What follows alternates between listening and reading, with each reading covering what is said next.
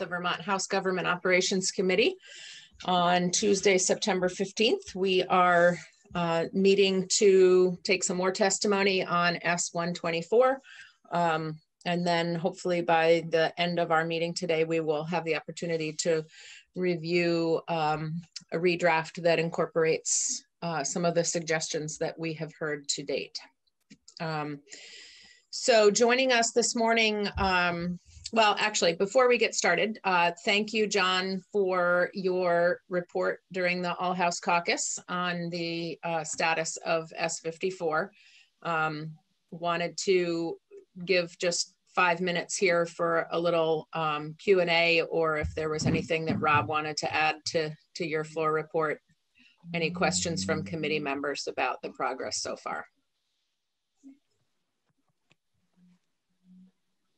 Look at that, John. You have answered all their questions. We prepared him well. Nicely done. Okay, thank you, John, for giving that report, and Rob for preparing him well. So we have with us Assistant Attorney General Jacob Humbert. And we invited you this morning because we understand that you are the AAG who is assigned to the Criminal Justice Training Council. Good morning, everyone. And yes, I am. That's my understanding in terms of why I've been invited to speak with you all. There are, I guess, some familiar faces. I know Representative Gardner, good to see you. Yeah, as you'd indicated, Chair, I am Jacob Humbert. I'm an Assistant Attorney General with the Vermont Attorney General's Office. I am within the General Counsel and Administrative Law Division, and specifically within the Administrative Law Unit. And what that means in particular for me, I supervise a number of AAGs within that unit who appear before the Vermont Labor Relations Board, the Vermont Human Rights Commission, and also provide services to the Board of Medical Practice. In addition to those duties, I have my own caseload involving a miscellaneous group of state agency clients, stemming the continuum from liquor and lottery to the Department of Libraries to Buildings and General Services and military department and those types of agencies. And included within that client group, we do have the Vermont Criminal Justice Training Council. So I do provide general counsel services to that council. And in my role as someone who provides general counsel services to the council, I provide sort of one slice of what would be the various roles that my office plays within this context. Those variety of roles, are sort of multifaceted. Primarily, my office, the Attorney General himself is a voting member of the council, so he does typically appoint a proxy to appear for him and vote in all matters related to council business. We also have within the AG's office our criminal division. The criminal division may ultimately prosecute alleged criminal conduct of a certified law enforcement officer. The the AGO civil division also may at times defend the council in civil actions. In addition, Attorney General Donovan may take certain public policy positions for the AGO and may advocate for certain outcomes, including legislative initiatives that may relate to criminal justice. And the AGO itself also may testify before legislative committees on issues of law, including criminal justice issues. But my role is, as I said, for general counsel services. So I don't play a role in any of those other circumstances, but I do provide general counsel services specifically to the council. Those general counsel services do include providing legal advice related to statutory and regulatory issues in the administration of the programs of the council. It involves advice and counsel concerning rulemaking efforts. It involves contract review.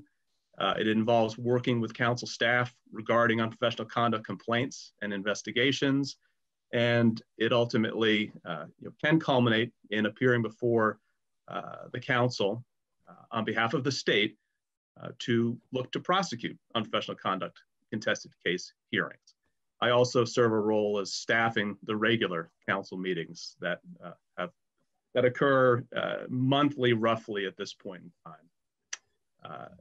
In terms of the unprofessional conduct context, in terms of the services I provide there, as I said, I do provide counsel to staff in the course of reviewing complaints and investigations related to unprofessional conduct complaints. But when an unprofessional conduct case is to be brought before the council, which sits as a quasi-judicial body and will determine whether or not unprofessional conduct had occurred and would determine what sanctions would be imposed if indeed that conduct had occurred, I don't serve a typical general counsel role. As I said, I serve an administrative prosecutorial function there. And so whenever there is a case that's brought before the council, a contested case proceeding, the council relies upon a different attorney, a separately contracted legal counsel. His name's Wesley Lawrence with the Terrio and Jocelyn firm in Montpelier. And he advises the council in the conduct of those unprofessional conduct contested case hearings, drafting decisions, ruling on evidentiary objections and such. So that's sort of a broad brush synopsis of what contact my office has with the council and what in particular my role would be by way of general counsel services. Great, thank you. Have you had an opportunity to review the parts of S.124 that envision changes to the Criminal Justice Training Council? I have reviewed, but not in great detail. I understood that the committee was looking to have me appear to answer a couple questions. So that was what I was aware of. Certainly, given my role, general counsel role here, I certainly am not in a position to provide my office's perspective on any particular bill. I would defer any requests for an AGO position to our Deputy Attorney General, Josh Diamond, on those questions. And likewise, given my general counsel role, I wouldn't be in a position to provide a counsel position on a bill or provide something by way of any formal feedback on what its position may be. I would have to defer, again, to council staff for that purpose. Thank you, I appreciate that. Questions from committee members. John Gannon. Thank you, and Jacob, thank you for testifying this morning. So the state requires any person who's going to obtain a license or certification or registration in order to practice the profession, sign a statement that they don't have any unpaid judgments, restitution orders, child support, or have any owed taxes. Do you know if the council is requiring law enforcement officers, applicants to answer these 4 good standing questions, as many other professions do? Yesterday, when I heard of the committee's interest in speaking with me, I did review what Ledge Council had put together by way of their memo, and that was one of the questions included there. So I did reach out to council staff and I asked them, to point me in the direction of whatever form they have, which would provide those good standing certifications by way of these applicants for law enforcement certification purposes.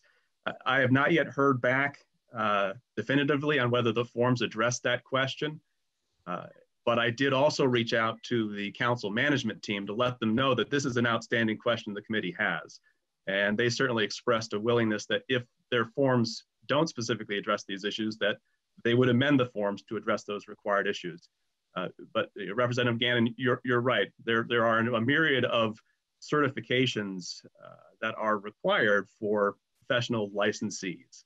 And you typically see this addressed through a fairly focused way, through some form, some application, something that the applicant will have to check a box and sign and certify. Sometimes it has to be certification under the pains and penalties of perjury as well. So it can be quite important. And in circumstances like this, within the council context, I know it's pretty form intensive. I did take a look through the website just to check to see if I could find forms that specifically addressed this question, and nothing came up with my initial search. But as I said, if this is not being addressed by the council forms, I'm committed to working with the council to make sure their forms are updated to address those required certifications. At least there are 4 that the committees has identified, and I can work with the council to ensure that those 4 are addressed, and if there are any others that may be out there as well. Thank you for that answer. And just one other question. You mentioned that I believe it's Wesley Lawrence, who's an attorney in private practice, advises the council. Is that unusual for a council to have independent counsel that's not? It's a common practice, at least in my world, in terms of the departments I'm aware of. The idea here is that typically you'll have, based on the statutory authority that the Attorney General's office has, you will have this general counsel function fulfilled by the AG's office. But when the AG's office takes on, the administrative prosecutorial hat, puts it on, in order to create enough separation between the quasi-judicial body and my office, typically you'll have either contracted counsel or some other counsel in state government not affiliated with the AG's office advising that quasi-judicial body. So there's no conflict of interest, there's no confusion as to who is advising the board, the body, the council in the conduct of that proceeding. In the bodies I appear before, for example, the Department of Liquor and Lottery, I do also provide general counsel services to that department, but they also have administrative licensing enforcement hearings. And I take my general counsel hat off and put my administrative prosecutorial hat on, and I appear before that board, and I will prosecute liquor licensing enforcement cases. In those circumstances, they also have contracted with private counsel, coincidentally, Mr. Lawrence as well, for that board. You do also see that same dynamic in the Board of Medical Practice context, where you have a hearing panel that will sit and consider allegations of unprofessional conduct against a licensed physician, for example. In those circumstances, former Judge Belcher serves as counsel to those hearing committees for the board, and you have an AAG that would appear to prosecute that licensing matter. So it is common in my world. I can't speak for what's done outside the administrative law context, but it is fairly common in my experience. Great, thank you very much. You're welcome. Al Colston. Thank you, Madam Chair, and thank you, Jacob, for your testimony. I just have a simple question. When there's a prosecutorial case and the training counsel retains private counsel, do you interact in any way to provide any context or historical perspective of what's happening? Well, the private counsel that would serve to provide legal services to, in this case, the Vermont Criminal Justice Training Council, serves as that, that point of contact for the parties, essentially. Having that individual attorney there ensures that there will not be ex parte, and sort of out of court statements with the decision maker, essentially. And so that can be an open line of communication between myself and the other party and the attorney representing the council. Certainly to the extent that there would be any kind of settlement discussions and any sort of proposed settlements to resolve a case, the parties would bring that to the attorney for the public body.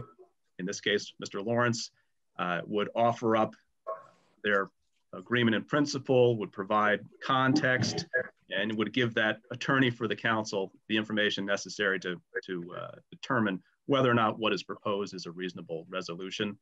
And certainly, short of stipulations and things like that, during the course of a proceeding, once a notice of hearing is filed and a case is begun, there may be contacts between the parties and their representatives and the attorney for the council related to pre-hearing issues, whether there are any sort of questions about notice or any discovery issues, scheduling issues, those types of things. So, the attorney for the council in this case is that sort of central point of contact for the parties and would be the first point of contact. And the parties would not be engaging in conversations with council members related to a pending matter without the attorney for the council being involved in those discussions. Thank you.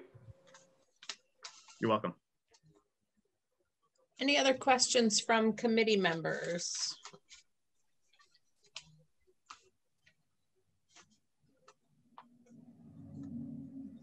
All right, seeing none, thank you very much, Mr. Humbert, for being with us this morning. We appreciate you helping us understand a bit more how the legal support of the Criminal Justice Training Council is organized. You're welcome.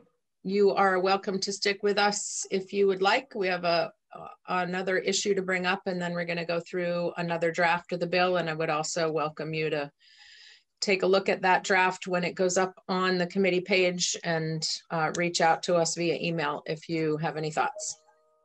Thank you so much. Nice to see you, Jacob. Thank you for Good to testifying. Well, you're very welcome. Good to see you as well. All right, so committee, I'd like to go next to Representative Christie of Hartford, because he has been working in a small group on the outside of this issue, but relating to one of the requests that we heard during our public hearing process. And that request was to not only make sure that we're doing race data collection with respect to traffic stops, but also that we are using our Government Accountability Committee function to understand how our Black and brown neighbors are doing more generally in all areas of life here in Vermont. And so I wanted to invite Kevin Christie to share a little bit about the recommendation that he's been working towards, and then we will hear from Susanna Davis after that. So take it away, Coach. Thank you, Madam Chair, committee members. It's great to see you, even if virtually.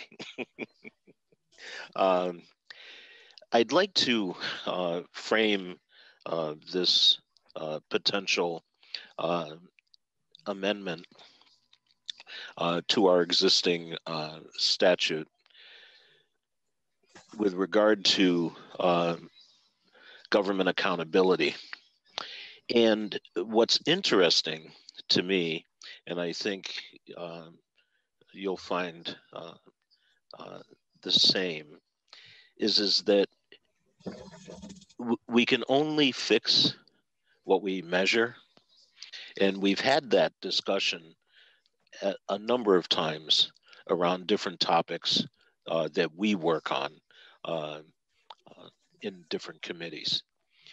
And looking at the state outcomes, there's no direct mention of people of color, indigenous people, and as we look at the report itself, and I did a little digging and looked at the most recent report, looked at the statute itself, and basically we're just not asking the question at all. When you have an opportunity, I think our alleged counsel, Betsy Ann, probably shared with you the 3 VSA 2311, which actually documents those outcomes. And then most recently, once a year, the Government Accountability Committee, which is a standing committee of the legislature, meets and reviews the actual indicators. And so for all 10 outcomes, there are a number of indicators. And just to give a quick example, under number 1, which is Vermont has a prosperous economy. Well, it would be important to know how many net new jobs we have. Well, take that one step further. it would also be good for us to know the impact of those new jobs on people of color, indigenous people. We look at the next one, letter C under number 1, and it says net new business establishments. Well, for those of us that are looking at trying to support our neighbor Vermonters in developing new enterprise, it would be a good number for us to be able to look at that impact on our economic development and how that's affecting our growth in that area. It's not there. We are not asking that question, so we don't know. And as you can see, what we're asking is that we start looking at that, and I think it makes sense. I think what brought me to Vermont in the early 70s was to start my own business, and as an enterprise, that it was formative for me, you know, as a young entrepreneur, and as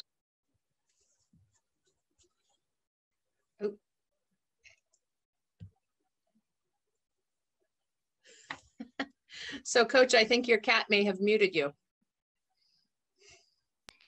sorry about that.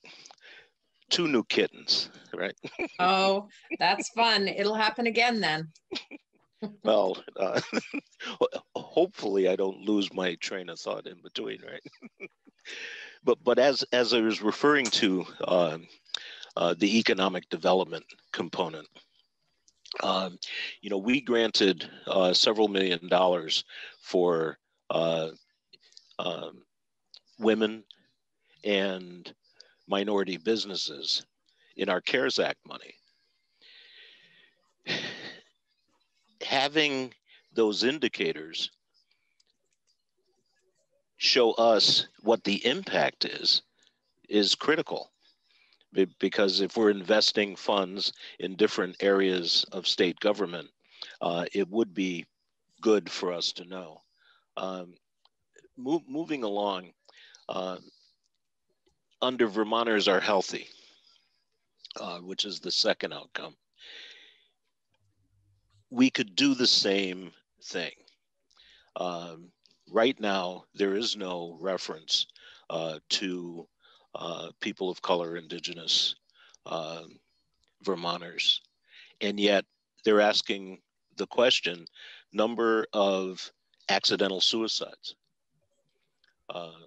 percent of adults who are obese. As we looked at COVID, and I think what's probably brought this to our attention most vividly, you know, is, as Susanna Davis will talk to you later about, was we asked the health department to look at race-based data as far as COVID cases went. And what we found is what has been noticed across the country, that people of color, indigenous people, disenfranchised Vermonters as well, had a higher propensity for having the virus affect them than others. So again, having these indicators look at the effects, and in actuality, a lot of this is being collected, but we're not reporting it, you know, within one simple framework. When you have a chance to look at some of the reporting formats that the Government Accounting Committee puts forth in their report, there's a number of tabs that allows you to drill down into the numbers. And I was looking at that and I'm going, but it's not telling me anything. You know, I mean, it's telling me something, but it's not telling me the whole story. So that's problematic, as we can see. So basically, to not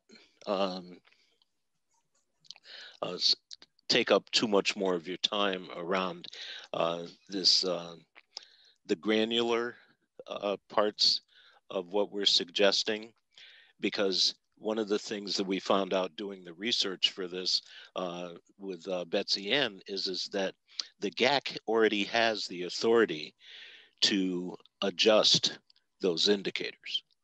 It's just nobody's asked them to, you know. So basically, by adding this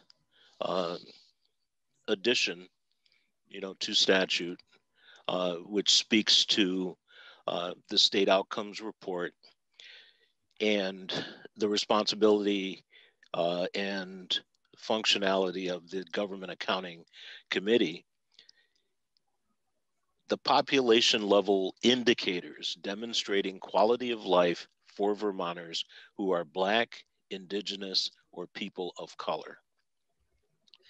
What that does is it's opening up that area of questioning so that we, as legislators, as we develop our policy, as we develop our spending, we have a clearer point of reference. And, you know, as you go through this, you'll see very clearly, even down to the areas of fair and impartial policing, all of that can be extrapolated into that report in one central area. And that does have an effect on the quality of life for all Vermonters. So I think at this point, I think we've set the stage, so to speak. Madam Chair. Yes, absolutely. Thank you so much. Committee, any questions for Representative Christie? All right. So next I would like to invite Susanna Davis to share with us her perspective on tasking the GAC with collecting this data, and is there anything you think we need to know about calling for the collection of this data? Good afternoon. Sorry, I have to write my line. We have you on 2 devices, so we probably need to scrap one of the devices.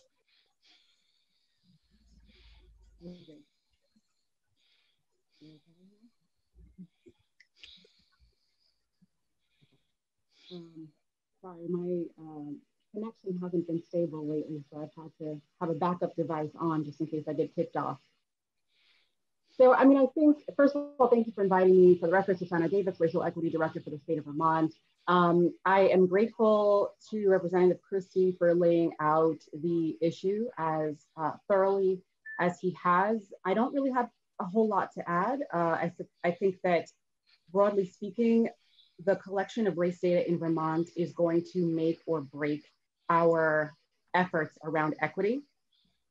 And not just equity, not just racial equity, but equity for all marginalized groups, which include LGBTQIA+ community, people living with disabilities, people experiencing socioeconomic disparity, sex, gender identity, etc. So collecting race data actually has a monumental ripple effect for all of these other groups because it helps to drill down where the disparities are in a way that broadly collecting data that's not disaggregated by race cannot do. I'll give one example. we often talk about, let's just say, median household income. And we track the way that household income has increased or decreased over time in Vermont. But if we were to collect these data more accurately with racial disaggregation, then what we'll find is that median household income varies widely between racial groups in the state.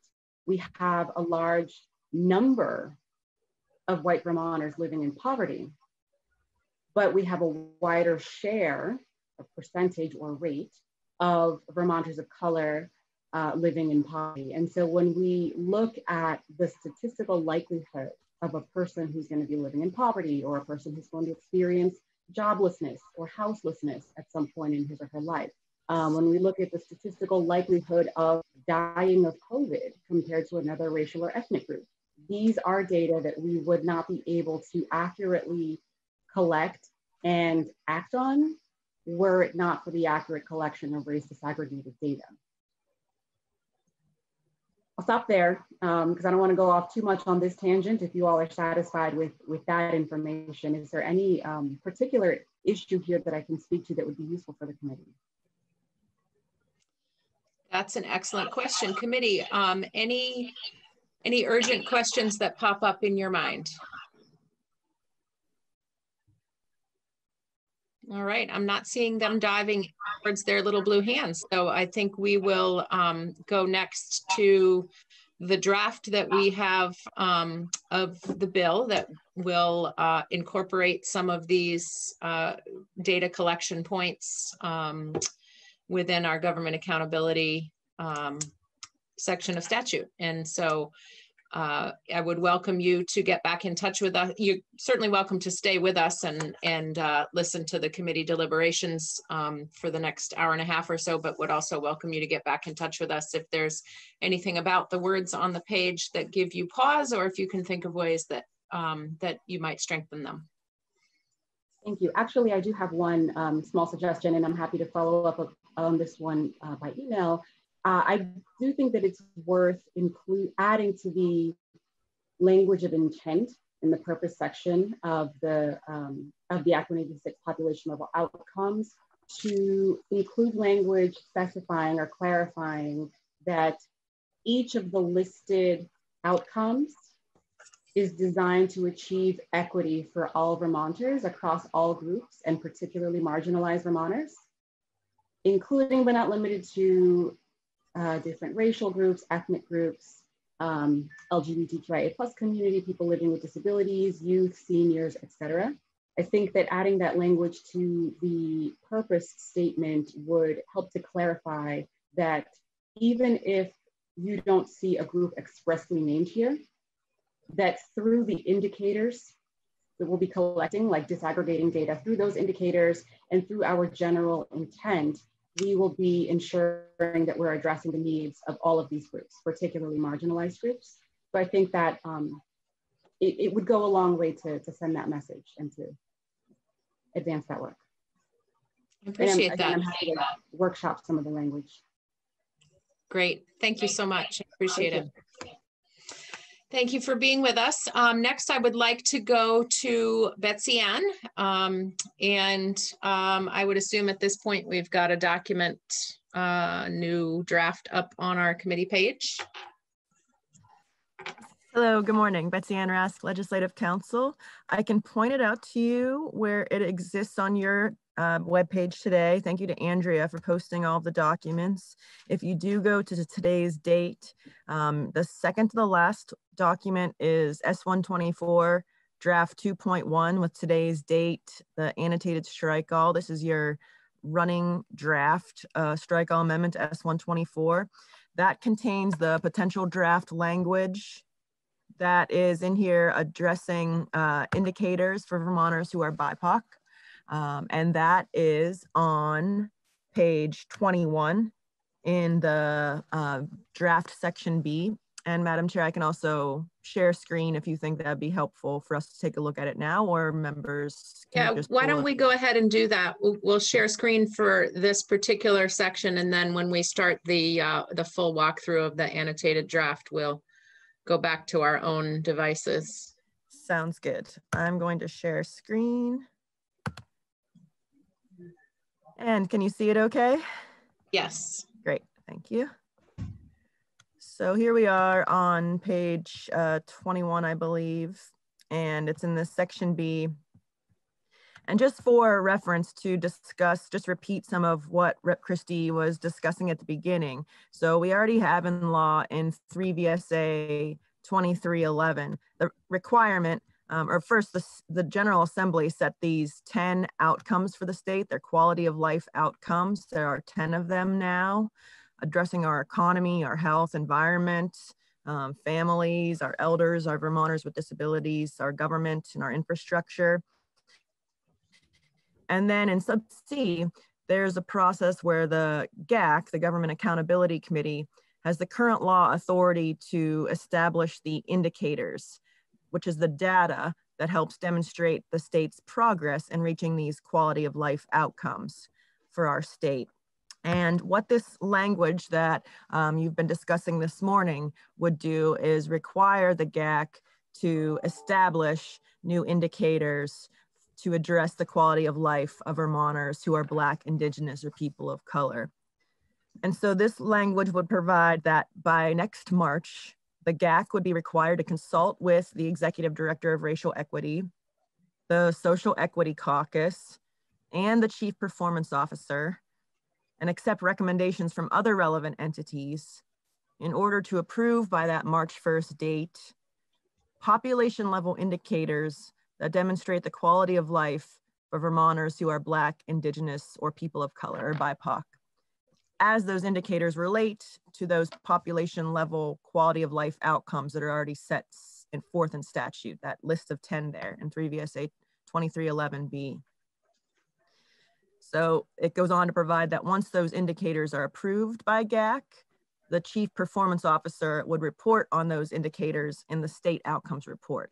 So the whole point of the state outcomes and the indicators is to put them into the state outcomes report.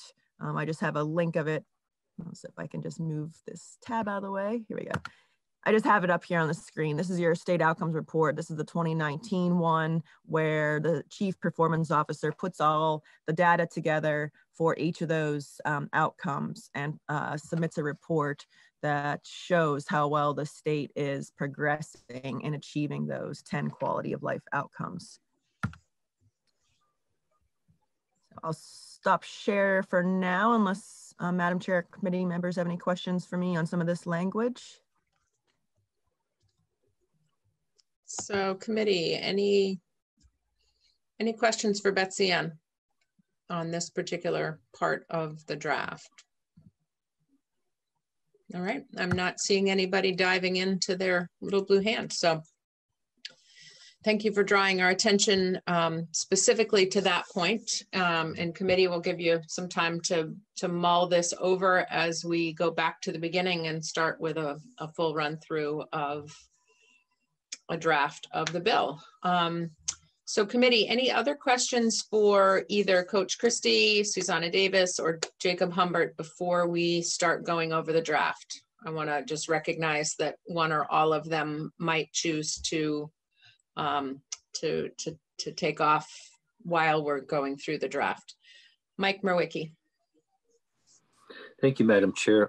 What I'd like to do is, at least for myself, if not the committee, is to thank Susanna and Coach for their input and to stay open to their ongoing input to this. I think it's invaluable what they've brought to these deliberations, and I hope we can continue to depend on their help in crafting this legislation. Thank you. And I will echo my appreciation and thanks as well for the input on this. This has been very helpful, and I think it's also a really good addition to the bill. Kevin Christie. Madam Chair, thank you all. You know, this, as we know, this is a team sport, the work that we do. You know, I have to use my coaching metaphors, you know, but that being said, I would like to suggest that maybe, being that the House co-chair of the GAC is Maida Townsend, you might want to ask if she has any thoughts relating to this, you know, as our co-chair, because there's a Senate and House co-chairs to the GAC, to the Government Accountability Committee. So anyway, just a thought. I appreciate that reminder. If we were all in the building, of course, that would be right. much easier to do, but we will, with some intention, make sure that we draw her attention to this so that she can give us any feedback that she has. Great. Any other questions from committee members?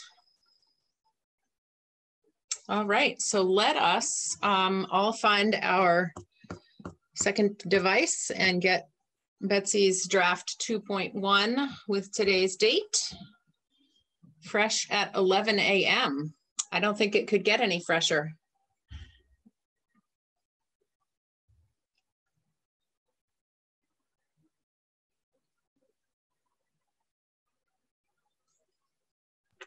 And I'll start when you're ready, Madam Chair, if you'd like me to start walking through. Yep, let's go ahead and get started on that. All right. So if you're all looking at draft 2.1, this is the annotated draft strike all just to keep a running tab of potential amendments to the bill. I put these draft 2.1 potential amendments together at the direction of the chair for your review and discussion today. And these amendments cover a variety of topics.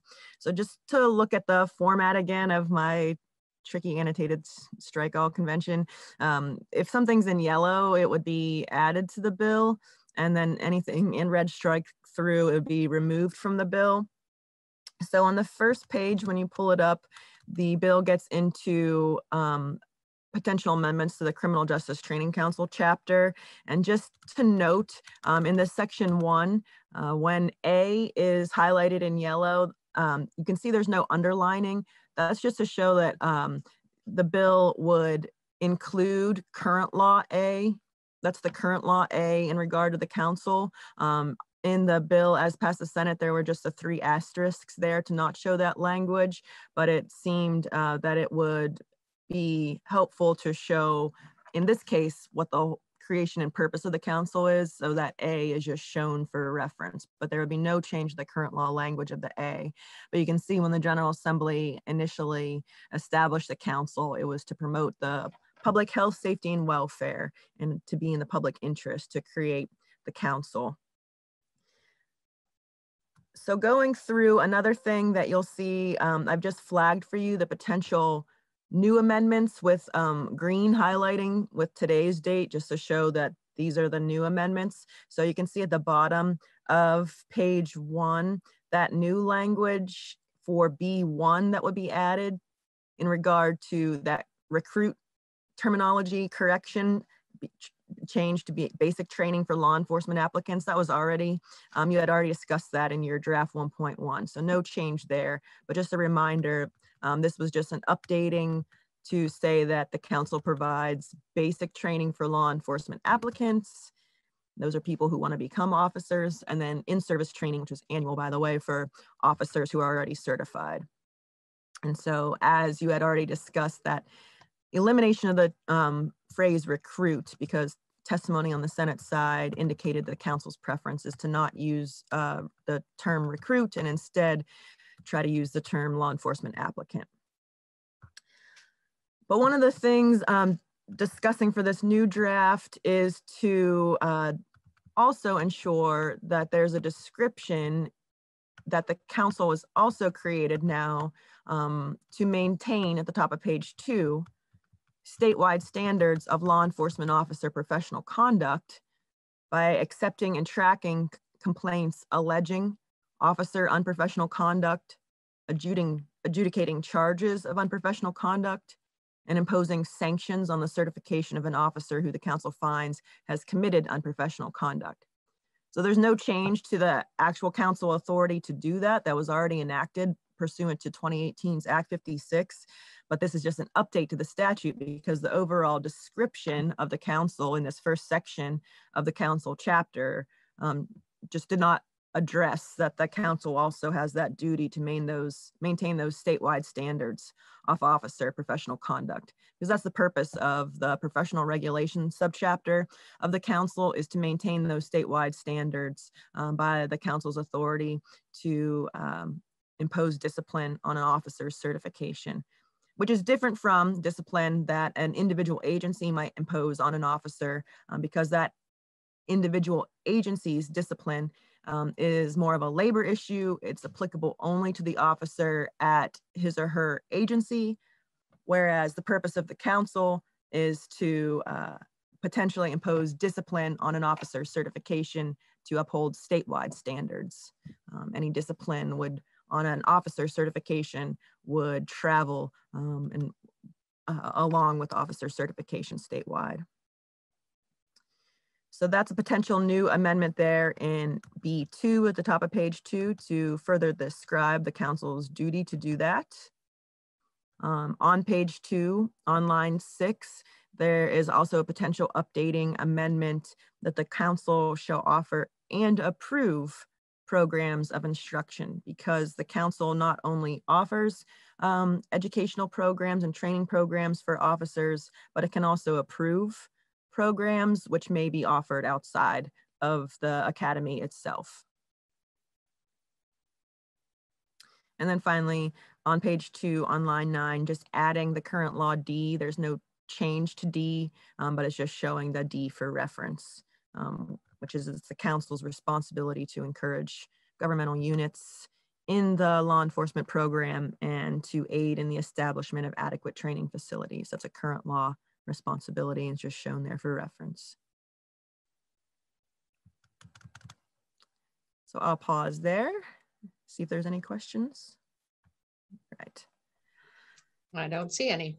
All right, so we can move on to section 2. This is in regard to the membership of the council. And there are contained in this draft potential revisions to the council membership. As you recall, as the bill passed the Senate, the council membership would be enlarged to a membership of 20 individuals. And this draft 2.1 would further revise some of those members and increase the membership to a total number of 21. On page 2, the first changes would be to remove the Commissioner of Corrections or designee as a current law member of the council. Commissioner of Corrections is currently given a seat on the council, and this language would remove the Commissioner of Corrections from the council membership. And also remove the Senate's proposal to add the Commissioner of Mental Health to the council membership. Those two members would be removed, and then on the next page, there would be members added. If you want to scroll over to page 3, actually page 4, none of the membership on page 3 would be changed, but in this draft 2.1 on page 4, there would be, instead of 3 public members appointed by the governor, there would be 6 public members overall, with 2 additional appointees given to the governor, and then additional appointee that would be appointed or jointly elected by the memberships of the Vermont chapters of the NAACP. In regard to these public members overall, if you're looking at page 4, starting on line 5, there is a description of what it means to be a public member.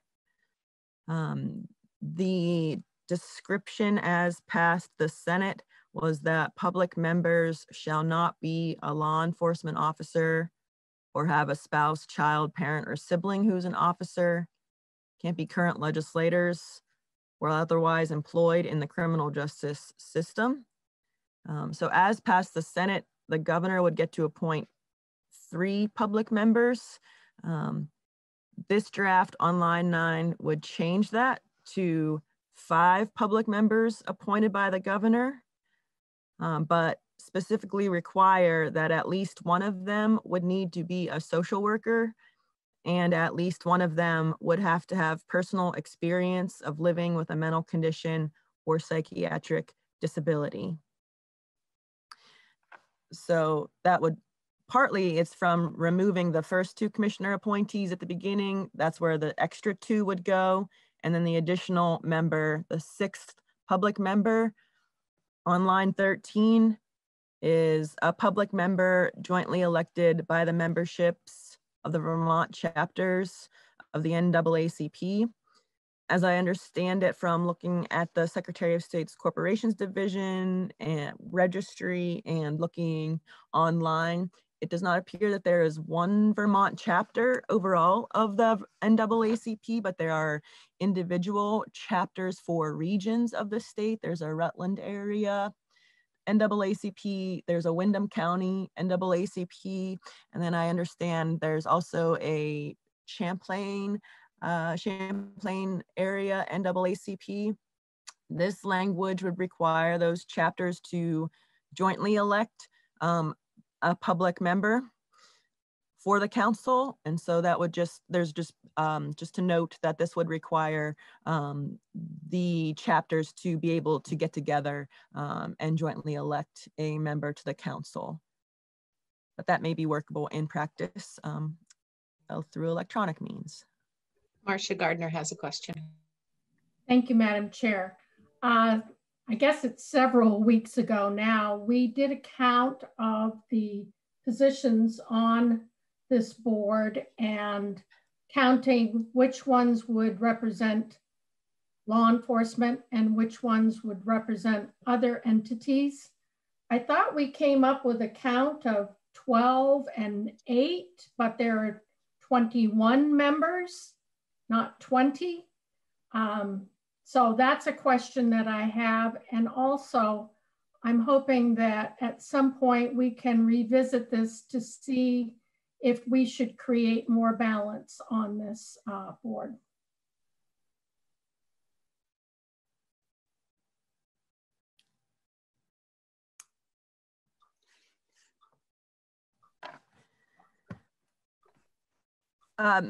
Madam Chair, to respond to that and putting this draft together with your direction, as I understood it, part of that was to address that balance issue.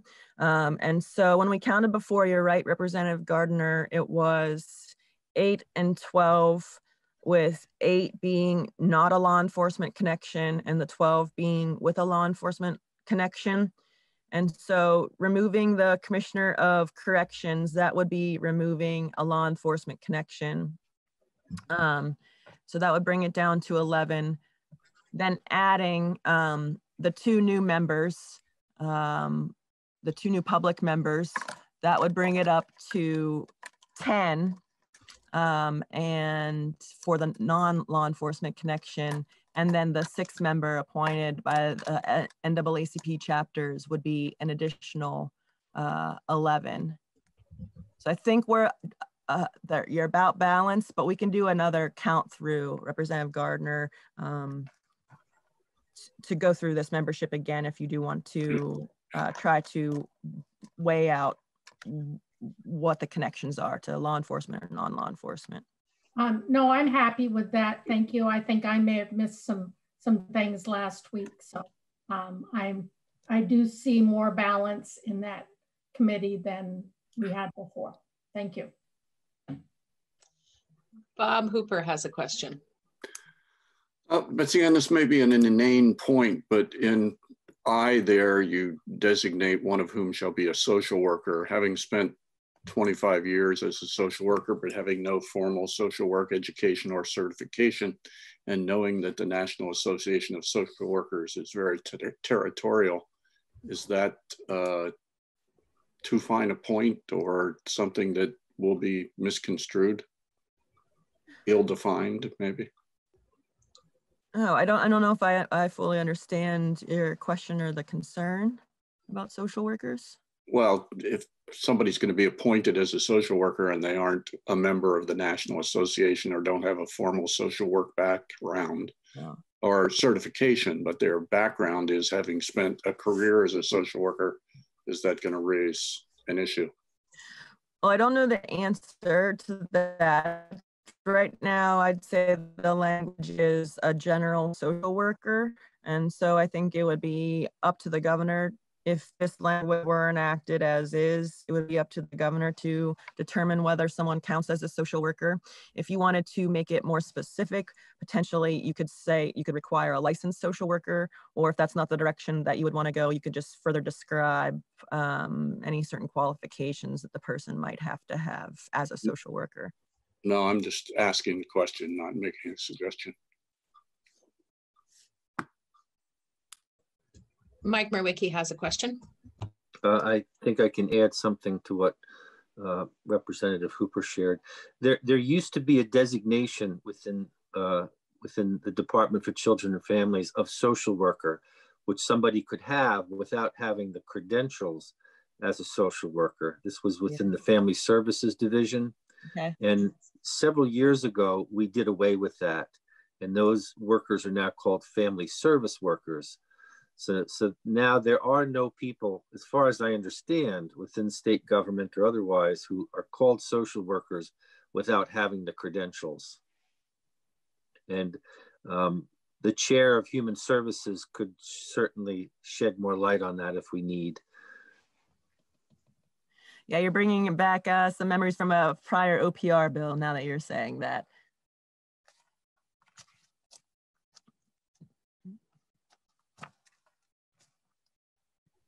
Are you all set, Mike?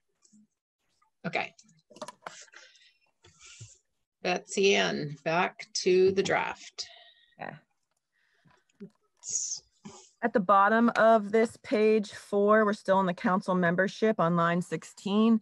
There is a new proposal that the governor would appoint the chair of the council from among the public members that are set forth in subdivision A1N. So that N is what currently starts on line 5, and it is those 6 described public members as currently written. What I've done is flagged here for you the question of if you will pursue this public member language, and it comes with two special provisions as a public member. One, under this new language on line 16, the governor would appoint the chair of the council from among the public members. And then down below, as currently written in subsection C on line 19, as passed the Senate, the public members would get a per diem compensation, the $50 per diem, but none of the other members would, but all members would be entitled to reimbursement of expenses. So I just flagged the question for you as to whether there are other members of the council, either under this current draft or any future draft, that should be considered a public member. For example, some appointees up above page 4 and page 3. The question is as to whether any of those should be public members that should be placed down in subdivision N, so they would be able to potentially be chair. Getting the unstable internet. I'm still here. Are you still here with you? Yeah, we're hearing you, back? but you're a bit garbled, and your video has frozen a couple times. But I think we got the gist of it. We need to consider whether there are other per diems that should be granted for people who may be considered members of the public. Got it. Thank you. I have Jim Harrison with a question. Thank you, Madam Chair. I just want to make sure I understand the change here. We had the chief of the Brandon Police Department last week, and I believe he said he was the current chair. Did I understand him correctly that the chair is currently elected by the council membership? Okay, so this would change it and put essentially a non-law enforcement official or representative as chair of the training council to train law enforcement. Do I have that correct? Yes, chair of the council, yes, to train and certify and professionally regulate, yes. And I believe that the current chair, the chief, indicated that you're right, Representative Harrison, that it was pursuant to the council's current authority. I believe there's separate statutory authority to establish their rules of procedure. And so I think that's where that current, that's where they have currently used the council election of its own chair. And this would change that to say that the governor appoints a chair who's one of the public members. Okay, thank you. Rob LeClaire. Thank you, Madam Chair. Well, along the line with Jim's questioning there, I have to say I have some concerns about this particular language in that we're automatically limiting the governor's ability to pick who can chair, and we're also limiting it to people who have arguably no law enforcement experience. I have to say I find that a little concerning here. I think personally we're going to need to go back and visit this. Always happy to have a conversation. We can certainly tee up some committee discussion after we get done going through the draft 2.1, and I will log this as one of the areas that we'd like to discuss some more. Go ahead, Betsy Ann. Thank you. Let's see. We are on page 5. In that section 3, a new subsection B would be added to state explicitly that the new members would need to be appointed by November 15th of this year. That has impacts on other parts of the bill because it does impact the reports back in section 10A. Some of which must come from the council. And so this new membership would be, for example, the revised membership would be the ones that are reporting back, in addition to the standard council duties pursuant to law.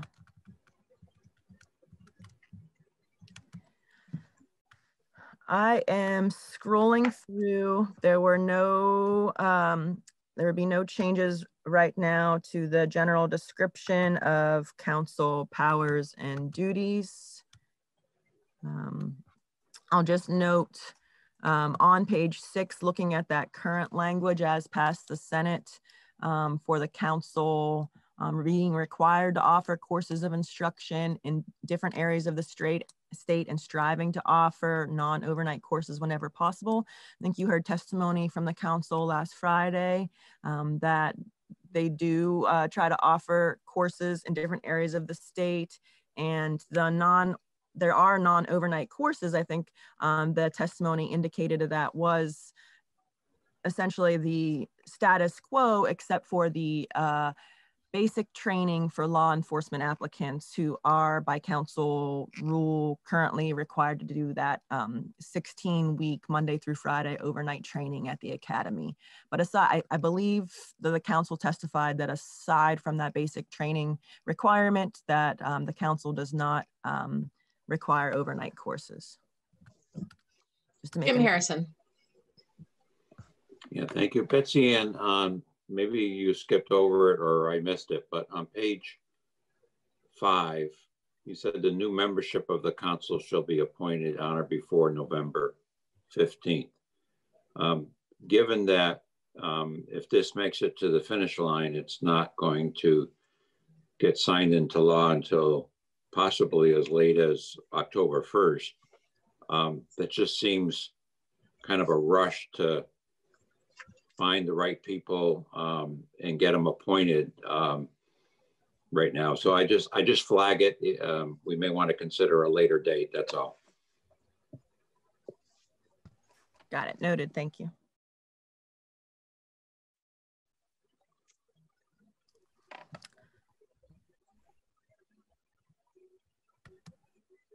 I am scrolling through section 5 on page 7.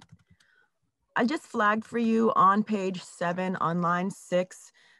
There is currently no language changes from what the Senate passed as to that requirement for the council to structure its program so that by next July, a level 2 certified officer would be able to transition to level 3 certification using either portfolio experiential learning or CLEP testing.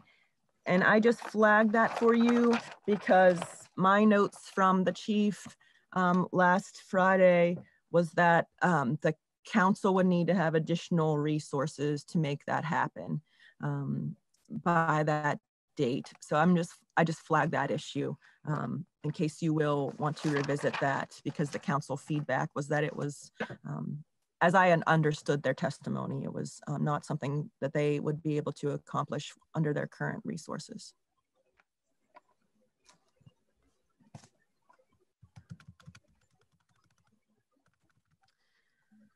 In section 6, here on page 7, line 16, the as passed Senate version had a report back from the executive director of the council to the GovOps committees regarding their council's plans to change some of the training in accordance with the requirements up above. And you heard testimony from the council last week about them being on the in the process of getting a new executive director. So the suggestion was to provide the council with additional time to report back so it can get its new executive director established. And so this would extend that report back from January 15 of next year to March 1st of next year for the new executive director to report back on the plans and for its changing its training.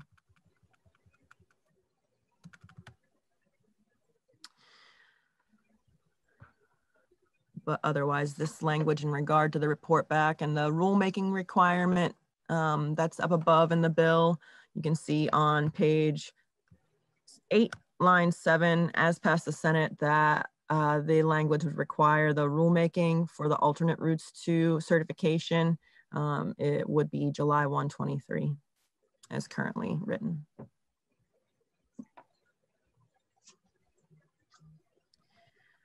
I will move down to section 6A. So this was the language as passed the Senate that council services, which would include training at the police academy and any other services provided by the council, would be prohibited for any agency that's not in compliance with collecting roadside stop data or any other policies required under the council chapter. And you had heard from Representative Donahue, I believe last week, on her suggestion to make a similar change about the language that you had in S.124 that would make state grants contingent upon agencies being in compliance with this roadside stop collection data. And her recommendation to this committee was to also make the state grant authority contingent on the adding in the requirement that an agency also has to be in compliance with the current law requirement to report any interactions that an agency's officer has in responding to what appears to be a mental health crisis and there's death or serious bodily injury that occurred during that interaction between law enforcement. And so she had made a request to this committee to add on to the S.219 grant language. And that proposal by Representative Donahue was similar to this language as passed the Senate to make council services contingent upon compliance with current law requirements for agencies to collect roadside stop data and be in compliance with any other policies. This would add the language that Representative Donahue was requesting in that other area to say that council services are also contingent on an agency reporting to the AG's office, as is required by current law, any death or serious bodily injuries when an officer responds to a mental health crisis. So this language would be added here. And Representative Donahue's specific request appears later in the bill.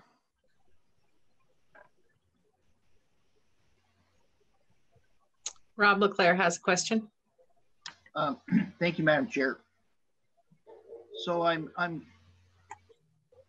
wouldn't this information be reported regardless of what caused it, if that was the outcome of the interaction?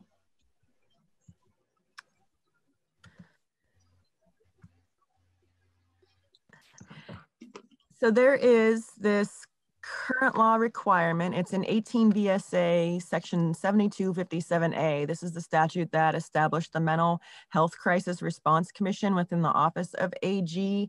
And within that statute, in subsection B, there's a specific requirement that says each incident involving an interaction between law enforcement and a person acting in a manner that created reason to believe a mental health crisis was occurring that results in death or serious bodily injury to any party shall be referred to the Office of AG by the relevant law enforcement agency for review, analysis, and recommendations within 60 days of the incident. I think the big picture is that it is a requirement imposed on agencies right now under current law. And I believe what I understood Representative Donahue to be saying was that if these bills will address the benefits of state resources like grants, or in this case, council services, that would potentially go to law enforcement agencies, so long as they're in compliance with their current law requirements, that it should be added that to be able to enjoy those state resources, agencies need to be in compliance with that current law requirement to report the serious bodily injury or death when an officer or an agency is responding to a mental health crisis. I think partially part of this language is to try to help ensure that agencies are complying with their current law requirements for reporting, in this case, to the AG. Okay, I guess you probably don't know this, but do we have any examples of where something like that's happened and it hasn't been reported? I do not know the answer to that. Okay. All right. Thank you, Betsy Ann. Thank you, Madam Chair.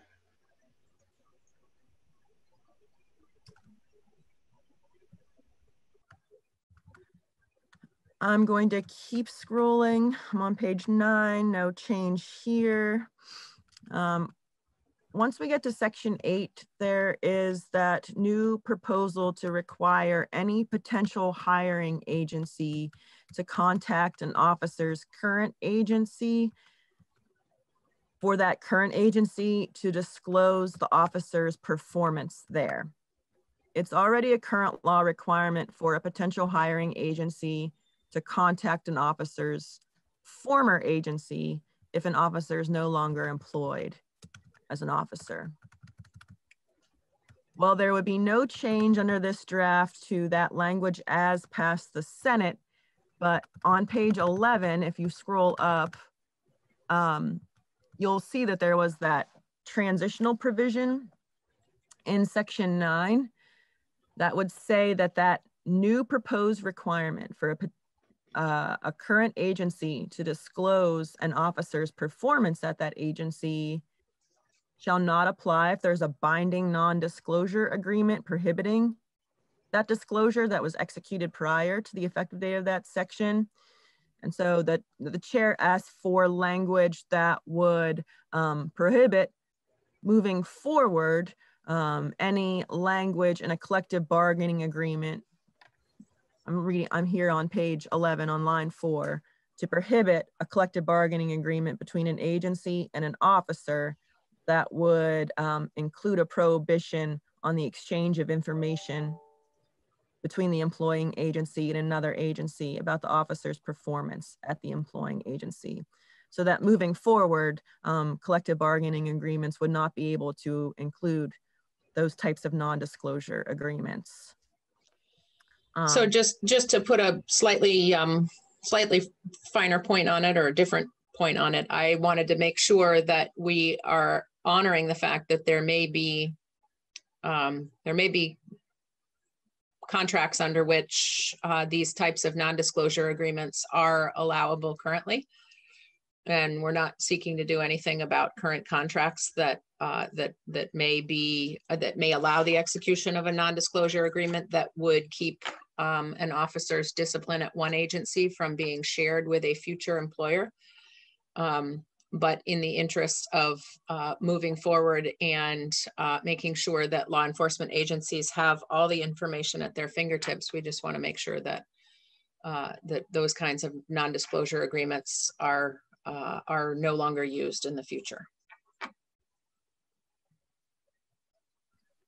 Thank you. And related, on page, in section 9B, on page 11, starting on line 14, there is relatedly that transitional provision to say that that new prohibition on including for any CBA to have a prohibition on the exchange of information would not apply to a CBA that took effect prior to the effective date of this new requirement, but would apply to any CBA that takes effect on and after the effective date of that section as a transitional provision.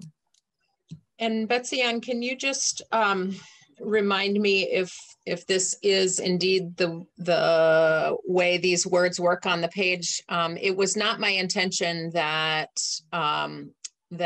that any disciplinary action between an officer and their employing agency would be able to be made public necessarily by this, but that it would have to be shared law enforcement agency to law enforcement agency. So not to splash across the headlines, but just to make sure that a new hiring agency has all the information.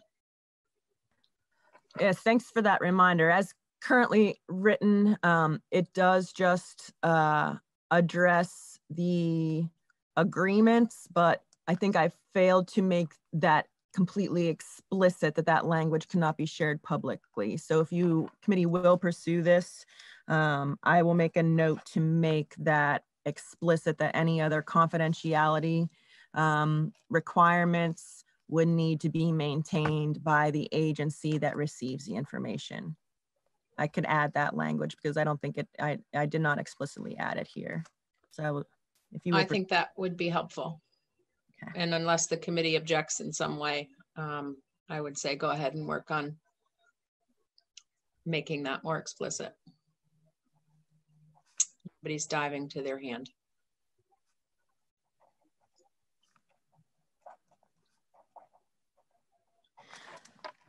I think I will work with our labor attorney, and I can also, there's also language currently in law that I could point to as an example for maintaining the confidentiality of any privileged information. Thank you. On page 12 in section A, this was the language that, as passed the Senate, provided that agencies that use body cams need to comply with the LEAB model body cam policy. You had already discussed in your previous draft making this clearer that the requirement to have and use a model body cam policy is only if an agency or its officers are actually using body cams. It's not a requirement for all agencies to use body cams. This draft would, instead of having the LEAB establish the policy, which they did in 2016, this would instead provide that it's the council who establishes a model body camera policy, so that any officer who is authorized to use a body cam need to follow the council's model body camera policy. So you'll see relatedly, there's language in that section 10A report back where the, as passed, the Senate would require the LEAB to propose any revisions to its 2016 model body camera policy that would be changed accordingly to the council, since this draft would give the council the authority to establish the model body camera policy instead of the LEAB. Jim Harrison. Yeah, thank you, Madam Chair. Betsy Ann, any background as to why we're switching the policy from the LEAB to the council? I'm not sure it makes a lot of difference to me personally, but I'm just curious. This is the first time I've heard the change going to the council. Yeah, I would be happy to open that up for a little bit of committee discussion and welcome others to weigh in with their thoughts on this. The thought with respect to having the council take on this responsibility is that the council is going to be reformulated as a council that has both civilian and law enforcement expertise on it. And since there are so many issues with respect to the use of body cameras that that have a lot of civilian interests and civilian implications, my thought was that that the council that has more balance might be the better entity to create that model policy.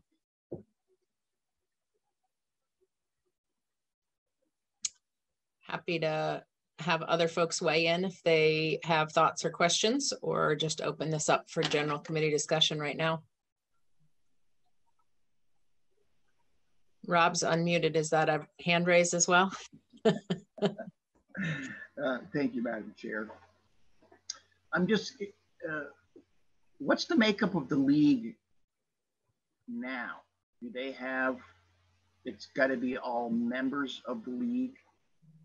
You know? Yeah, the Law Enforcement Advisory Board is all law enforcement. Yeah.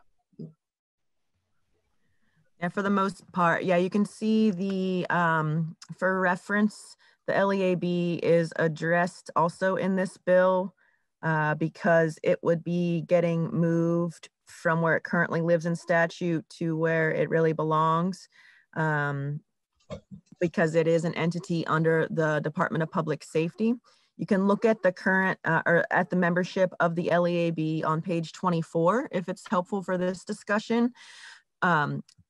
So what this part of the bill is doing is deleting the LEAB where it's at in Title 24 because it just doesn't belong there. That's the municipal law title, and moving it under the chapter in Title 20 regulating the Department of Public Safety, because as originally created and as this language would say, the LEAB is created within the Department of Public Safety to advise the Commissioner of Public Safety, the Governor, and the General Assembly on issues involving the cooperation and coordination of all agencies that exercise law enforcement responsibilities. So it is a focus on law enforcement.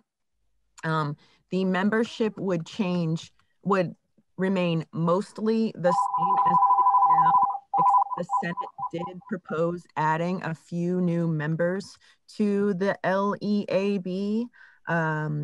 One of them being, if I go to the section by section summary, I can tell you for certain, because it's not easy to tell from the bill as currently written as a strike all. But I know the Chief of the Capitol Police would be one member that was added. I believe another member that was added is, let's see, someone from, I shouldn't guess, DMV perhaps. I can tell you with certainty in a second. But if you look at the language of the LEAB or the membership of the LEAB, it really is a focus on law enforcement, except you've got the member, the Defender General also gets a seat, and they're the U.S. Attorney and the AG also have a seat there to discuss law enforcement issues and BLCT.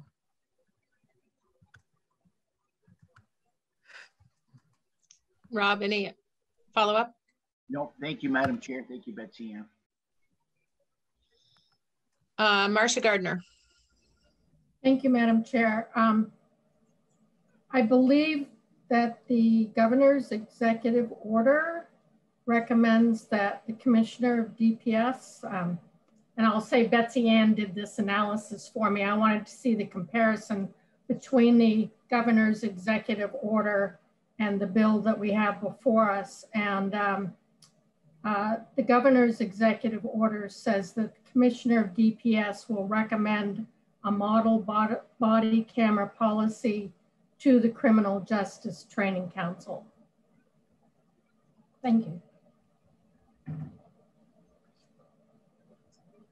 Thank you, and thank you for raising that, Representative Gardner, and to Andrea also for reposting all of these documents. If you are interested in the executive order, it's posted there too, and the body camera language is in Section D with that requirement, just as you stated, Representative Gardner, for Commissioner of DPS to propose a model body cam policy to the council.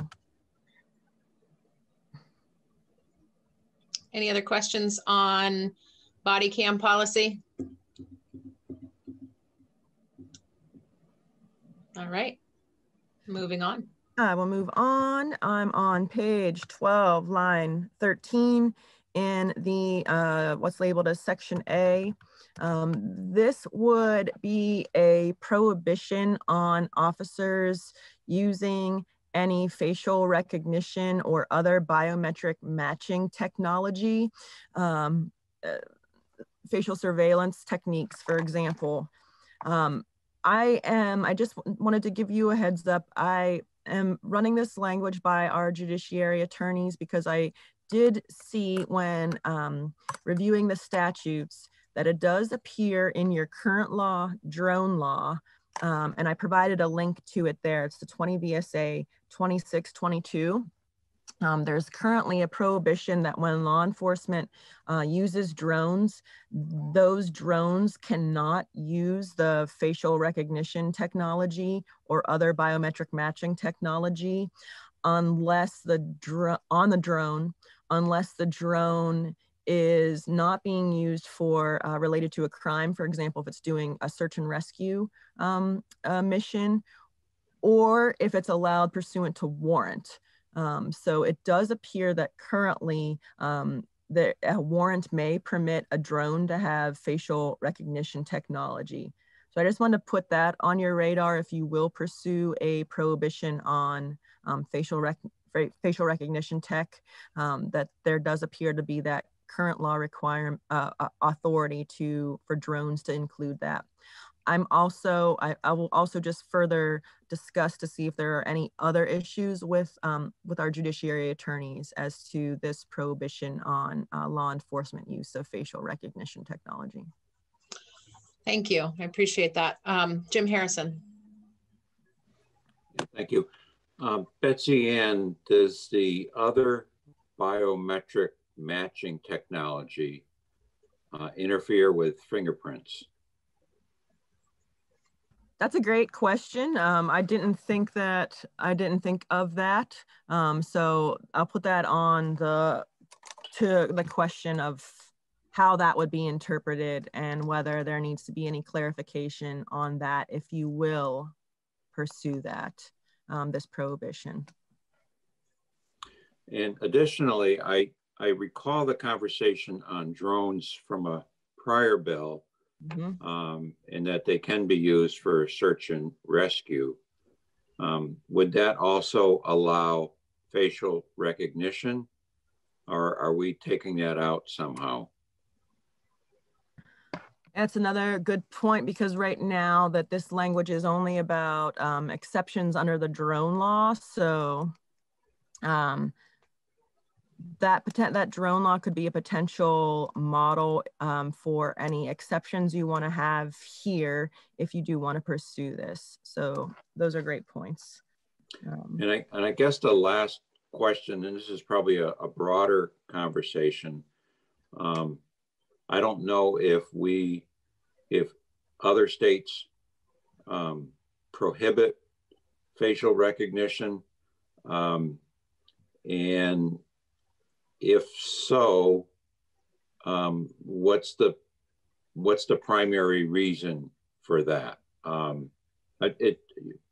It's just a broad question. I don't know that we use it today.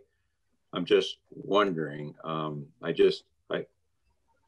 If we're trying to catch a bad apple, I hate to tie our hand behind our back. That's all. Just a question. I can speak to the second part of your question as to other parts of the law. The only other prohibition that I'm aware of right now is in the DMV statute. It's 23 VSA. I think it's section 364C that prohibits DMV from embedding in any of its practices the use of biometric matching technology. But that's beyond just law enforcement, but that's just DMV practices generally. Do we know if other states prohibit facial recognition for law enforcement? The only information that I have at this point was from your testimony last week about some of the, I don't know if it was states, state overall, but there were some towns, I think, that were moving forward with prohibiting it. And in New York, a moratorium on school resource officers using it. But I would have to look further as to whether there are, to confirm whether there are state prohibitions elsewhere on using this.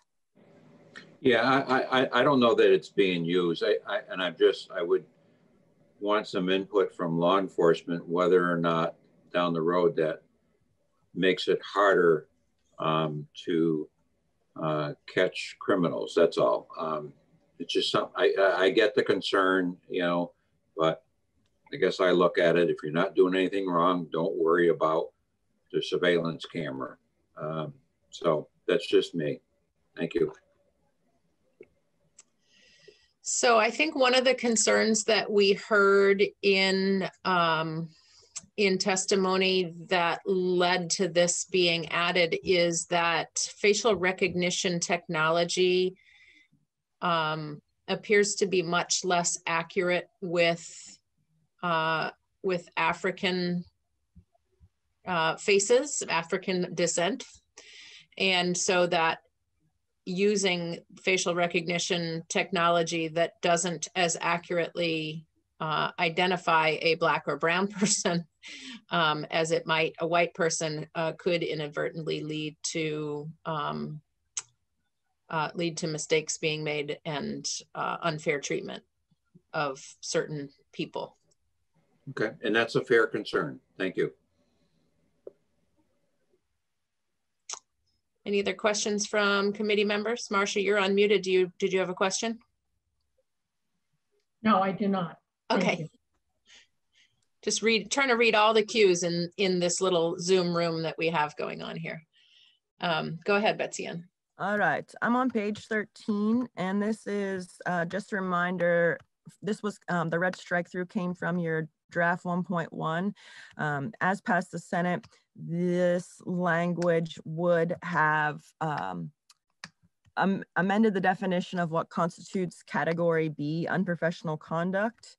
And you had already addressed that issue in S.124. So it's done and taken care of. So you don't need this language in this bill because you've already made that policy decision in S.124, the provisions of which took effect on September 1.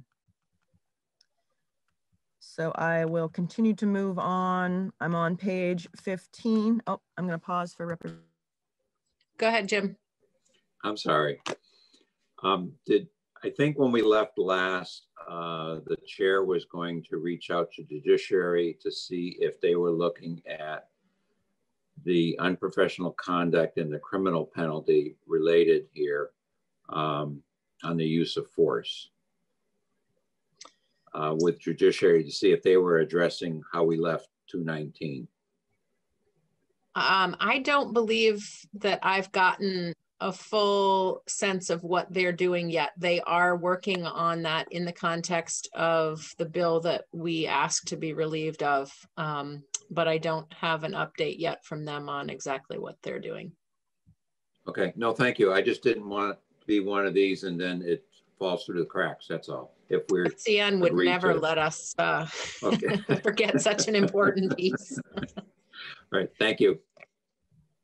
And I've been speaking with one of our judiciary attorneys, Bryn, who's handling S.124. I do know that they House Judiciary is focusing on use of force and a use of force policy. So I can also try reach out to confirm with her whether they're addressing that sunset on the crimes related to force.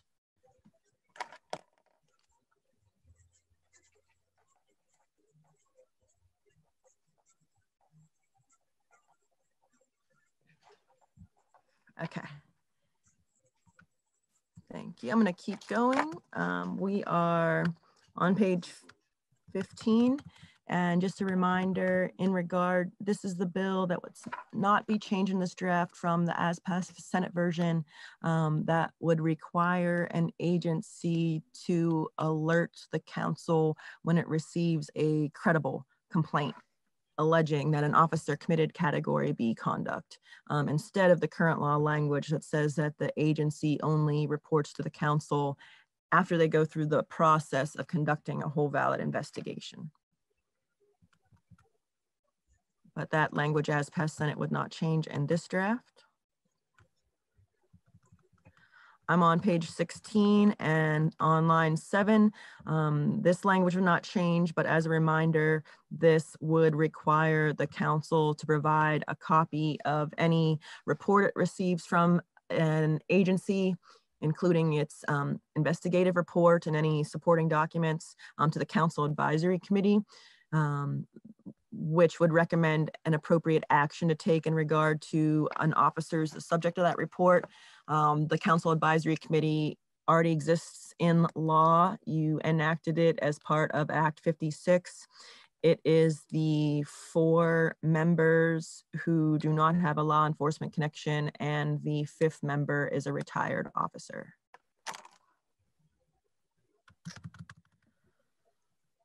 Section 10A contains those reports back from a variety of entities on law enforcement issues. And the first change that would happen to this language as proposed on page 16 on line 20 is to give the council more time to report back. So overall, the variety of entities that have to report back under this section would need to report to the GovOps committees by January 15th of next year. But the council has its new membership, it's getting its new executive director. And so the suggestion is to give the council more time to report back, and specifically to state that its initial, they would have a progress report that would only need to be verbal, and then any follow-up recommendations thereafter. And so this language from bottom of page 16 to the top of 17 would say that for the council's report, the council is not required to submit a verbal progress report until March 1, and any recommendations for legislative action until April 1, to just give them additional time as they're going through this transition. On page 17, so the bill sets out the different topics that different agencies have to report on. The first topic is in regard to law enforcement officer qualifications. No change to 1A, where the LEAB would be recommending universal standards for interviewing and hiring new officers. On line 9, that's just a technical correction, because if the introductory language would already establish the Criminal Justice Training Council is being referred to as council in parens, you don't need to state it again here on line 9. So that's the only change there to the council.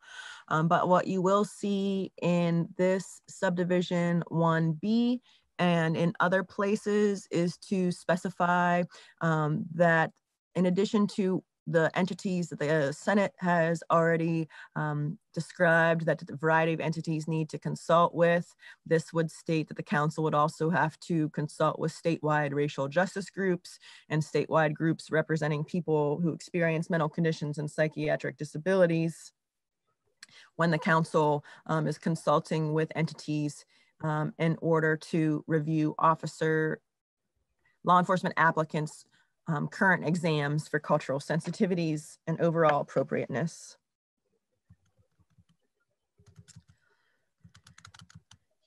In subdivision 2, there is also a requirement for recommendations on law officer training. So here again, the council would be required to consult with specified entities, and this revised language would say that those entities would include statewide racial justice groups and statewide groups representing people who experience mental conditions and psychiatric disabilities. And this recommendation from the council is to review, at the top of page 18, the current requirements for basic and annual in-service training in order to determine whether appropriate training is provided in the areas of cultural awareness, implicit bias, de-escalation, and recognition of and appropriately responding to individuals with a mental condition, and whether that training is embedded into training on other policing policies, such as traffic stops and searches.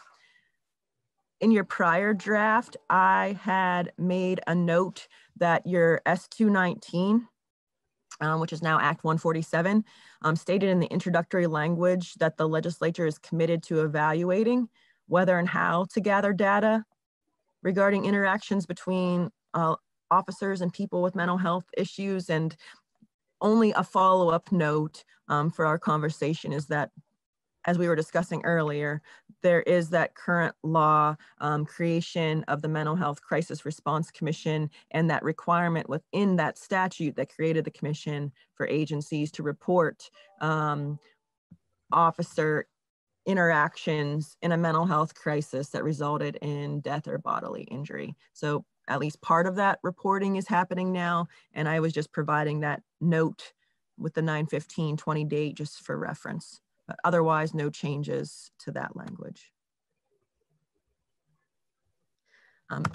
Just related to this recommendation on training, in page 18, line 7, as passed the Senate, the bill would say that after the council reviews the current training requirements for officers, the council would be required to recommend any amendments to statutorily required training that might not be necessary for all officers, because while the council gets to establish some of the training requirements for officers through its rulemaking authority and general authority that statute grants to the council to approve training, the statute does control some of the hours of training that all officers have to receive. And so the question would be whether some of those statutory requirements are still necessary for all officers. We're still on training on page 18, line 11. This language, as passed the Senate, would require the council, the LEAB, and DPS to consult with the VLCT and any other interested stakeholders to determine whether the council should be reestablished within a state agency or other oversight entity. And the suggestion is to remove the language that would require a report back on whether the police academy should be relocated to a different area of the state from where it currently is. So eliminating that, but maintaining the requirement for them to recommend whether there should be more flexibility in the residential and field training required of law enforcement applicants, including whether they should be able to satisfy some aspects of basic training through experiential learning. And I think that's getting back to that basic training requirement of the 16 weeks with the overnight requirement.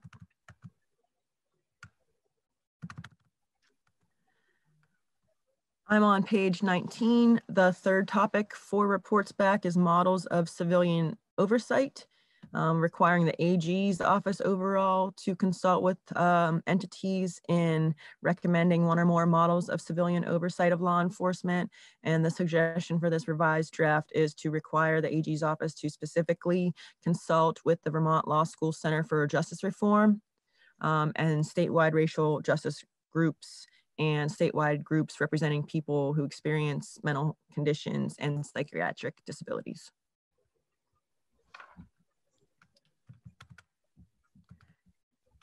And similarly, in number 4, the topic of reporting allegations of officer misconduct. Again, this is a requirement for AG's office to consult with specified entities, and the suggestion is to add there specifically statewide racial justice groups and statewide groups representing people who experience mental conditions and psychiatric disabilities. With the overall point of this report back is identifying a central point for reporting allegations of officer misconduct, which may be the council or another entity, and how the allegation should be handled. Number 5 here is not revised as passed the Senate. This is about access to complaint information. This duty would be on the Council Advisory Committee to consult with the Secretary of State, Human Rights Commission, ACLU, and other interested parties in reviewing public access to records relating to allegations of officer misconduct and substantiations.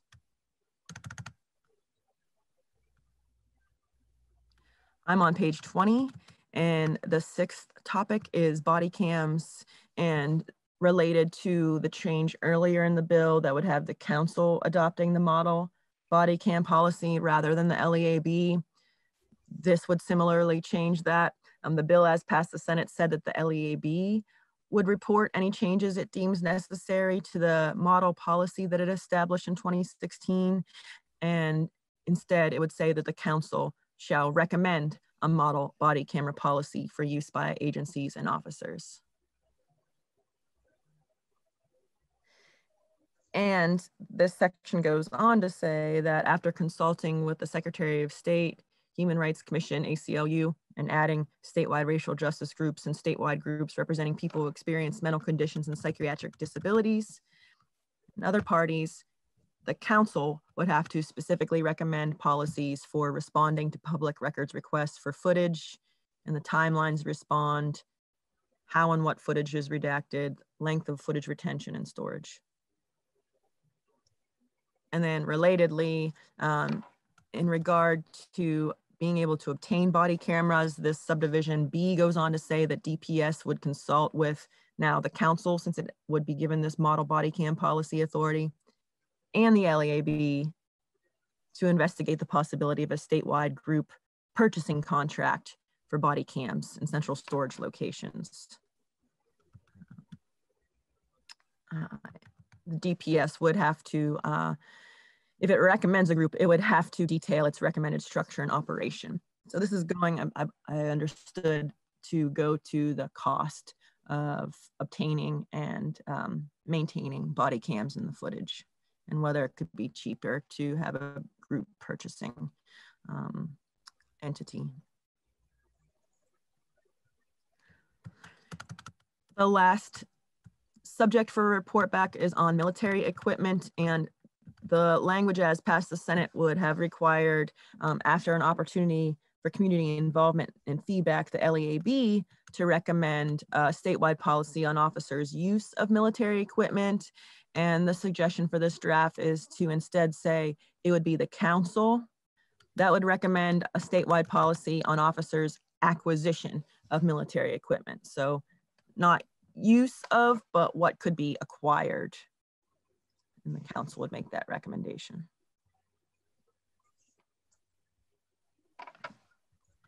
All right, we're out of the recommendation section. I'm on page 21. Now this bill would get into topics relating to state data collection and analysis. And there's that new section B that you already discussed earlier that would require GAC to consult with the Executive Director of Racial Equity, Social Equity Caucus, and the Chief Performance Officer, accept recommendations from other entities in order to approve by March 1st population level indicators that demonstrate the quality of life for Vermonters who are BIPOC, as those indicators relate to the current quality of life outcomes set forth in 2311B. And then once approved, the CPO would report on those indicators in the state outcomes report. Jim Harrison. Thank you, Madam Chair.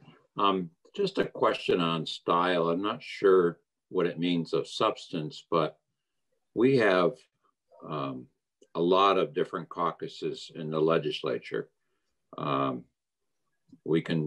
Any of us can form one, you know, at a whim. We could have, you know, those that like Boston cream donuts. I mean, we just formed a new one last week for the National Guard.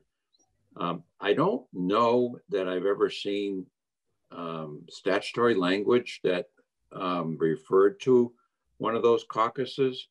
In terms of we refer to different groups, but I'm just curious, is that unusual, or is it just something I've never paid attention to before?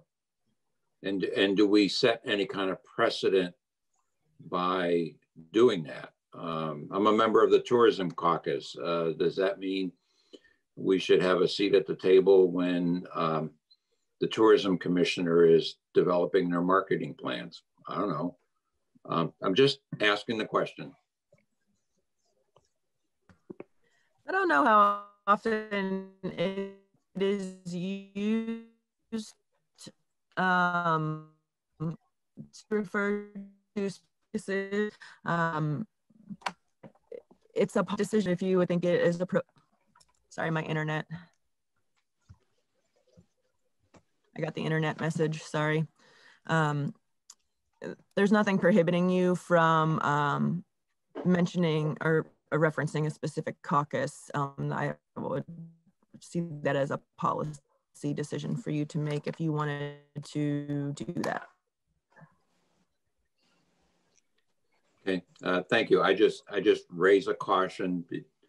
We're going down this path where other caucus groups might want to be referred to in the statute to, and the challenge with caucuses is they're self-selected. I think we need to be cautious of that. Hal Colston. Thank you, Madam Chair. I just want to clarify that the Social Equity Caucus involves about 75 legislators, so it's a very strong voice, and I think it's appropriate to be part of this this part of the bill, because I think it really would add a lot of value.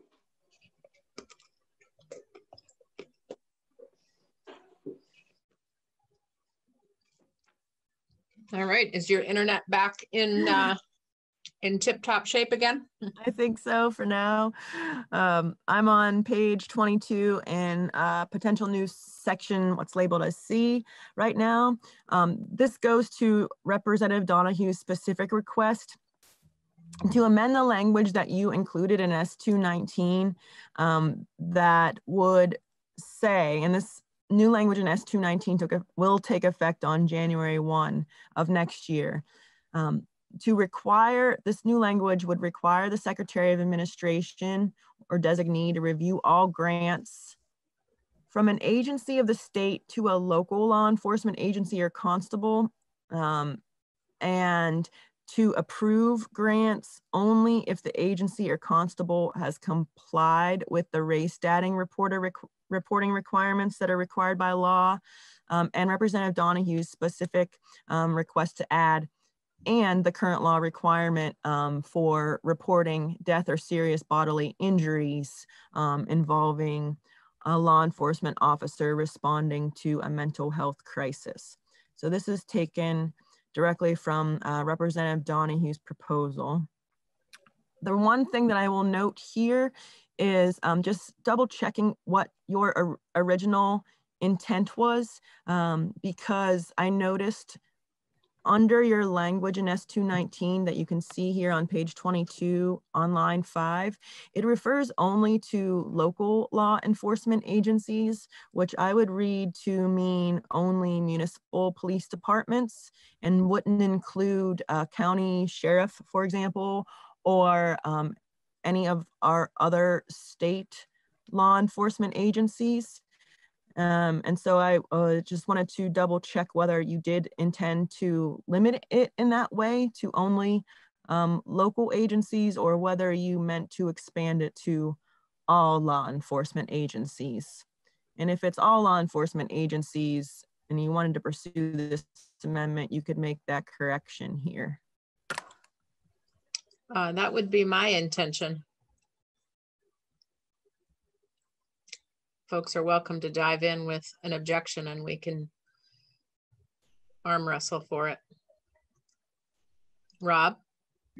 Thank you, Madam Chair. I was going to see if that worked. It sure did. I'm watching. I would agree that if we're going to do this, that it should apply to all law enforcement agencies. I'm still questioning as to if that winds up being the end result. Is there examples where it hasn't been reported already? I guess I'm failing to understand the need for this. Again, if that's the end result, it would seem to me that those things are already being addressed and, I guess, reported. Thank you. I don't recall the specific testimony, but I feel like there was a bit of concern about the quality and consistency of reporting. But I'd have to go back through my notes. Well, that I do agree with, Madam Chair. I think we had a lot of discussion around that, for sure. My question is just, do we need to carve this out when I would say that regardless of what the motivation was, if that's the final outcome, it seems like it would be reported. But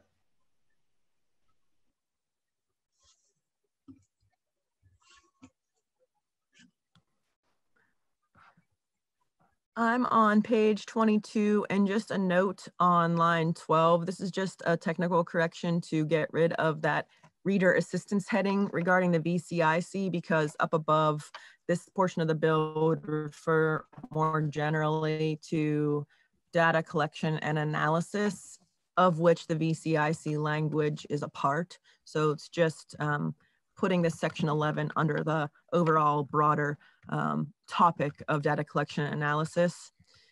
This section 11, as passed the Senate, contains the requirement for the VCIC to establish and provide training on a uniform of list of definitions that agencies would use when entering data into their system of records, either Spillman or Valcor, and requiring every officer to use those definitions when entering data into their agency's system.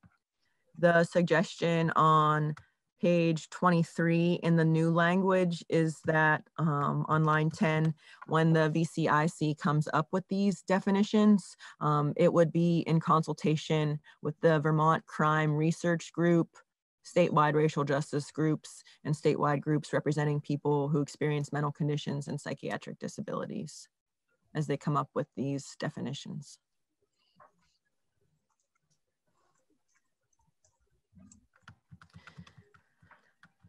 So we can forward along through the LEAB provisions, again, just repealing where they currently are in Title 24, which is a municipal law, putting them where they belong, which is in Title 20 in the DPS chapter, because they're created under DPS, and then maintaining the Senate's changes to the membership of the LEAB. I think it was adding the chief of the Capitol Police, and then adding a new member, the 18, a law enforcement officer appointed by the president of the BSEA. And I just have to go back and double check the summary to see what other, if there are any other members that would be added that are new. I know I put that in your section by section summary, just don't have that at my fingertips. But otherwise, aside from adding a few members, the only changes that would otherwise be made to the LEAB's current statute is just updating the quorum accordingly to reflect the number of members, and then just recodification. But otherwise, no changes. I know we're up on 1 o'clock, Madam Chair, so I'm just gonna quickly scroll through to get to the DPS dispatch language, which starts on page 25, or 27, pardon me. So as the bill passed the Senate, it would have required DPS to adopt rules setting forth the rates that DPS can charge for dispatch. They already have the statutory authority to charge for dispatch, but this would say the DPS would have to have rules to provide its fee structure, and that those rules could not be imposed until 3 years after adoption. What this language would be doing is removing that rulemaking authority and prohibiting DPS from charging rates until the General Assembly establishes a fee structure. In amending these statutes, I just wanted to note that I am only providing for reference at the bottom of page 27, starting on line 20, the current law language for the different charges that DPS can charge for some of the services that it offers, and updates this statute, but no changes to those current law authorities. I'm just providing them for reference. But you can see the language that allows DPS to charge for dispatch begins in current law on page 28, line 17. There's that current dispatch charging authority. You can see it currently allows the Commissioner of Public Safety to enter into contractual arrangements to perform dispatching functions for state, municipal, or other emergency services, establishing charges sufficient to recover the cost of dispatching. What this language would do at the top of page 29 is remove the rule adoption language. I'm just going to scroll through to point out the substantive language is on page 31 to remove the Senate's proposed section 17, which addressed that rulemaking authority to charge dispatch rates. And this potential new language in section D here on page 31, line 9, would say that notwithstanding the provisions of that prior subsection or any other provision of law to the contrary, DPS shall not charge to recover the costs of any contractual arrangements to perform dispatching functions for state, municipal, or other emergency services until the General Assembly enacts in law the fee structure for those charges. And it would require DPS by January to consult with VLCT, the EMS Advisory Committee, Vermont Police Chiefs Association, the State Firefighters Association, and local emergency medical service, police, and fire agencies in order to recommend by that January 15 date to the GovOps and Ways and Means and Finance an equitable dispatch fee structure for the department to charge for dispatching EMS, police, and fire service, and potential funding mechanisms for those charges that do not rely on property taxes. So overall, this language is designed to maintain the authority of DPS to contract for dispatch, but to put a temporary hold on their authority to charge for those dispatch functions until a General Assembly establishes the fee structure for them. Jim Harrison. Thank you, Madam Chair. So Betsy Ann, I just want to make sure I understand this. So even though we're leaving in statute their ability to contract and charge, we're saying they can't charge right now. Is that correct? That is correct. And I went back and forth about how to structure this. I mean, the law is the law. The session law would control if you enacted it in this way, so that even though statute says that they can charge, there would be that session law that would be in place as prohibiting them from charging. Another option is just to do it directly and amend the statute and then go back in the future and amend it again once you establish the fee structure. So it's just one way or the other of doing it. It should not make a substantive difference in how the law is executed, because session law has the same force and effect of statutory law. But if members would be more comfortable with removing from statute the current ability to charge and then enacting at a later time charging authority once you have the fee structure set. That's just another way of going about doing the same thing. Yeah, I don't have any preconceived notion. You're the lawyer, so I would trust. I just want to make sure I understand it correctly. And I think, you know, this change is good, and it allows more time for conversation and discussion about whatever is decided to go down the road. I would just flag the January 15, 2021, which is only a couple months away, for getting all of these groups on the same page. Easier said than done. And I'm sure public safety has their hands full with a lot of COVID related issues right now. So it just, you know, the world's not going to end if this isn't done by January 15th. Thank you. Any other questions, committee, on this section of the bill?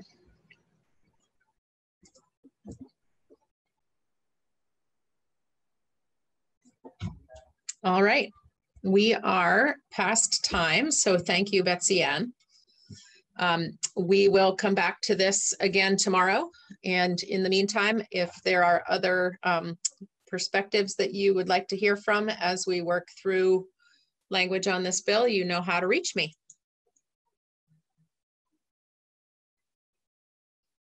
All right, we are back in committee, I believe, at 8:30 tomorrow morning. Is that correct? Yeah. All right, I'm seeing some heads nodding. That means we're on the same page. Great. Give me a shout if you need me for anything this afternoon. And thank you so much, Betsy Ann. And thanks again, Coach, for being with us today. We'll see you. Oh, Mike Merwicki has his hand up. Go ahead, Mike. Just a quick one. At 9 o'clock tomorrow, I'll have to leave and go check in on Senate Resources, Chris Bray's committee. Senate Natural, okay. Natural Resources. I don't know if I'll be needed, but I'll be there for a little bit, hopefully. Great. Thanks. All right. Super. All right, everybody have a good rest of your day.